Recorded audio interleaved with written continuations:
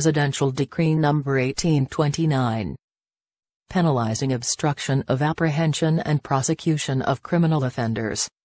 Whereas, crime and violence continue to proliferate despite the sustained vigorous efforts of the government to effectively contain them.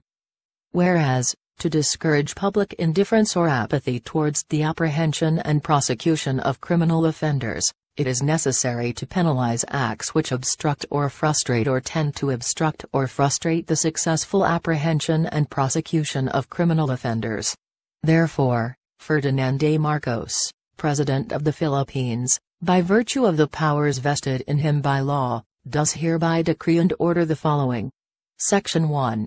The penalty of prison correccional in its maximum period, or a fine ranging from 1,000 to 6,000 pesos, or both, shall be imposed upon any person who knowingly or willfully obstructs, impedes, frustrates or delays the apprehension of suspects and the investigation and prosecution of criminal cases by committing any of the following acts.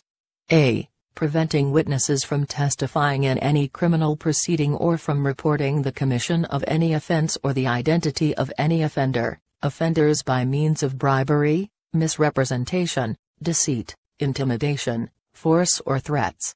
B. Altering, destroying, suppressing or concealing any paper, record, document, or object, with intent to impair its verity, authenticity, legibility, availability, or admissibility as evidence in any investigation of or official proceedings in criminal cases, or to be used in the investigation of or official proceedings in criminal cases. C. Harboring or concealing, or facilitating the escape of any person he knows, or has reasonable ground to believe or suspect, has committed any offense under existing penal laws in order to prevent his arrest, prosecution and conviction.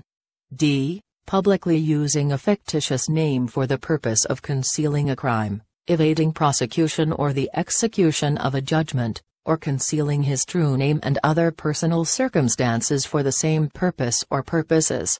E. Delaying the prosecution of criminal cases by obstructing the service of process or court orders or disturbing proceedings in the fiscal's offices, in tanod bayan, or in the courts. F. Making, presenting or using any record, document, paper or object with knowledge of its falsity and with intent to affect the course or outcome of the investigation of, or official proceedings in, criminal cases. G. Soliciting, accepting, or agreeing to accept any benefit in consideration of abstaining from, discounting, or impeding the prosecution of a criminal offender. H. Threatening directly or indirectly another with the infliction of any wrong upon his person, honor or property or that of any immediate member or members of his family in order to prevent such person from appearing in the investigation of, or official proceedings in, criminal cases, or imposing a condition, whether lawful or unlawful, in order to prevent a person from appearing in the investigation of or in official proceedings in, criminal cases.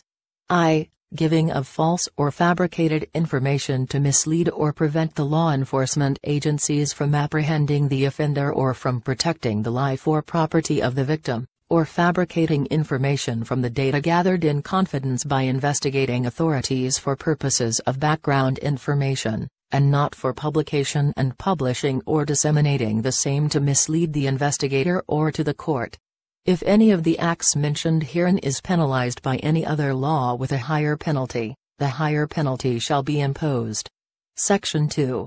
If any of the foregoing acts is committed by a public official or employee, he shall in addition to the penalties provided thereunder, suffer perpetual disqualification from holding public office. Section 3. This decree shall take effect immediately. Done in the city of Manila, this 16th day of January, in the year of our Lord, 1981. Prepared by the person who apprehended the trust of my father, Tonton of Philippine. Thank you for listening.